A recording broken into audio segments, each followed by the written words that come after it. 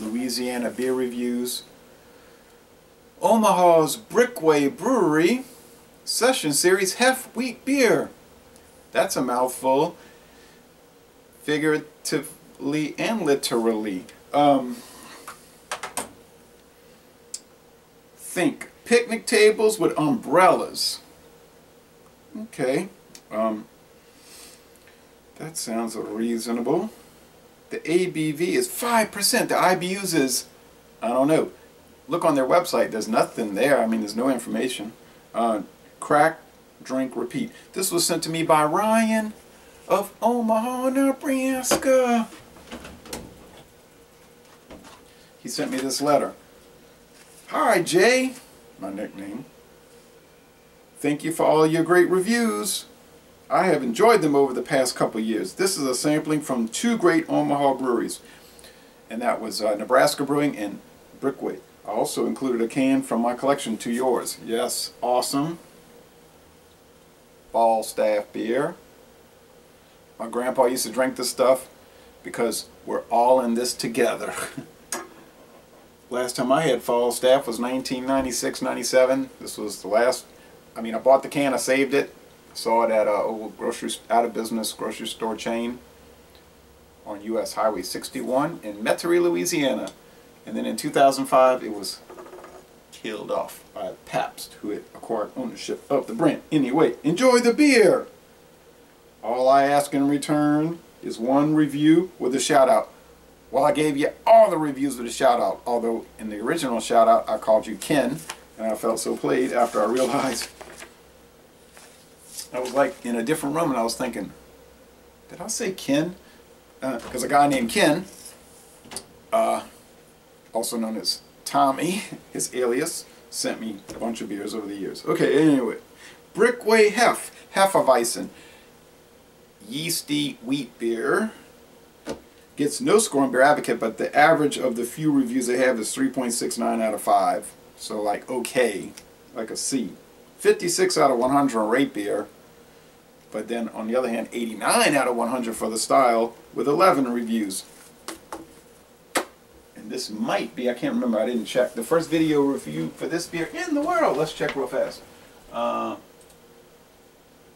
Brickway Hef.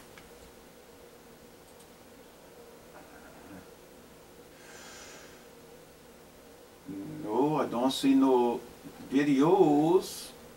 I don't see no videos for the beer. First video review for this beer in the world. Now, John Sharon of Zone 1 Beer Reviews gave me a can too. Uh-oh. This stuff is filled so high. It's like Foster's Lager and Ale when you get those 25.4 ounce cans. They're filled to the very brim, so it's going to spill. Okay.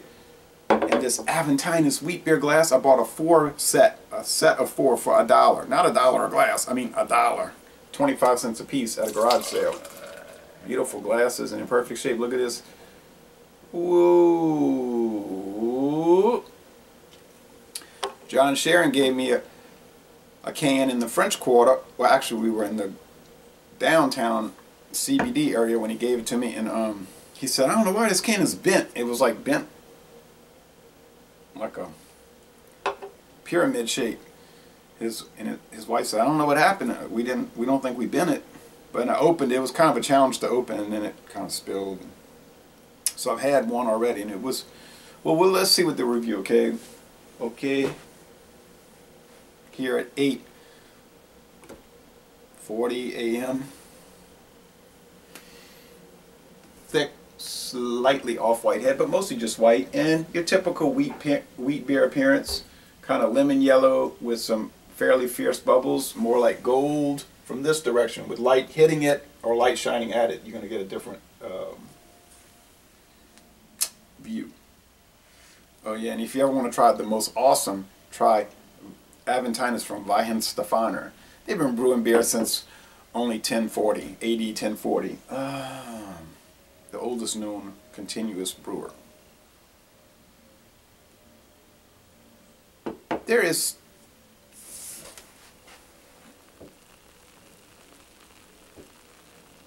some faint background bubblegum, banana, coriander, okay? It's faint. The real main thing you get in is just like white bread, maybe some candy sweetness. I've had so many wheat beers. I must have reviewed hundreds of wheat beers now. I would say at least 100, but it has to be more. I mean, I'm at over 1,700 1,700 written reviews at least. I know I've written more than I've videoed, but over 1,700 written reviews, so it's got to be hundreds of wheat. I don't really like wheat beers. I mean, I don't dislike them, but I never say, oh man, I want to drink a wheat beer. It's sort of like Pepsi, or Dr. Pepper, or Coke, or Barks Root Beer. I like all of those. Mr. Pibb, no longer made. Now they make Pibb Extra. But I never anymore want to drink soft drinks. If I never drink another soft drink, I'll be glad the rest of my life, because they make me feel sick.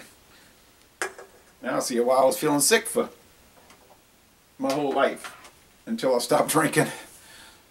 This is a true story. I stopped drinking soft drinks. I started drinking beer in 1996, February 96. And so the consumption of the soft drinks went down, down, down, and the beer went up, up, up.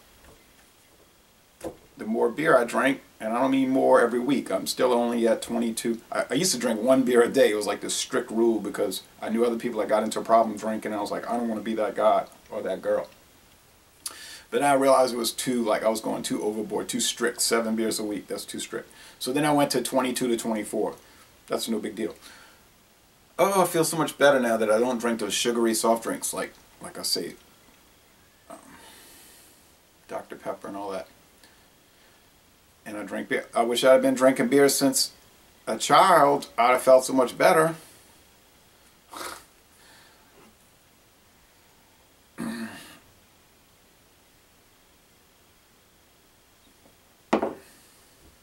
Actually, I was drinking beer as a child, you know, like at barbecues and all, like 3 years old, 4 years old.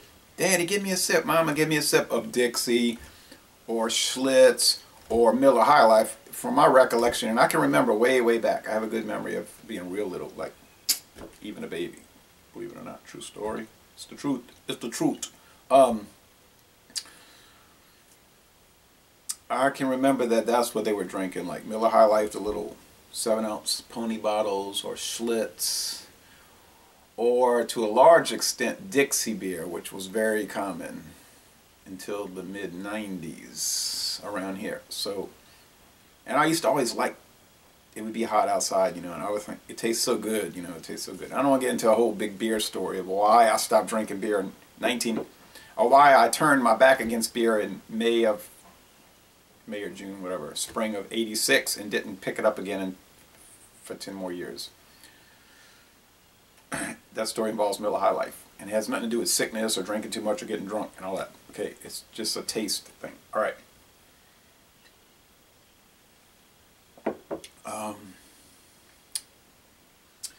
Yeah, it's like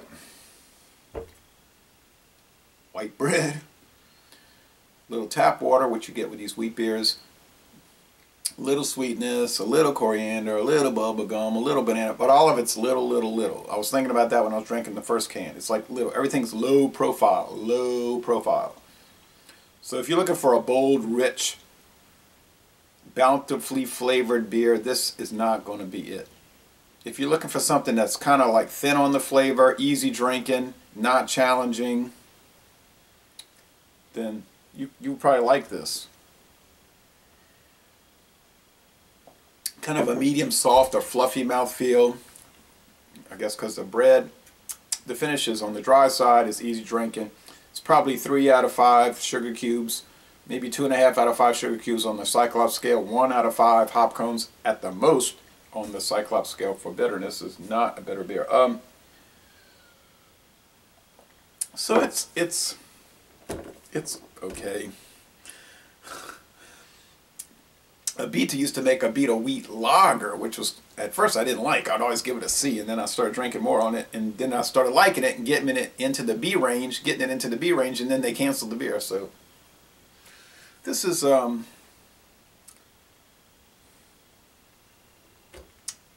I guess it's more, you know, tolerably good. You know, you could say it's B minus. It's at the lower end of good. It's really not too terrific. It's all right. But maybe if I drink on the rest of it, I'll jump it up to B plus. Sometimes when I'll drink on something, I'll jump it up. And I have to take into account that I don't love wheat beers. Although, if you look at my Aventinus or beers like that, the really good wheat beers, they'll be really high scores. So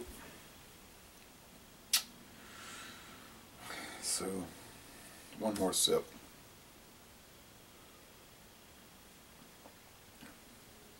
I'll say B. I'll be generous. I mean, I don't want to be, like difficult about it. So it's B. It's a good beer. It's good. But then, so is like other 5% beers. Like, okay, I'm looking right there, Budweiser. That's good too, and frankly better. And you can get a 12-pack of Budweiser bottles at some place around here for $9.99. I have a feeling you're not going to get a 12-pack of that for that price. So you got to take those things into account. You say, but that's an adjunct lager made with rice. That's a wheat beer. I understand that. I'm just talking about beer in general, just as a price comparison. So it's your money, whatever you want to buy. I mean, it's not that important anyway. So, laissez-les bon temps roulé, a good, that's all I'm going to say about it, good beer, and y'all come on down to New Orleans.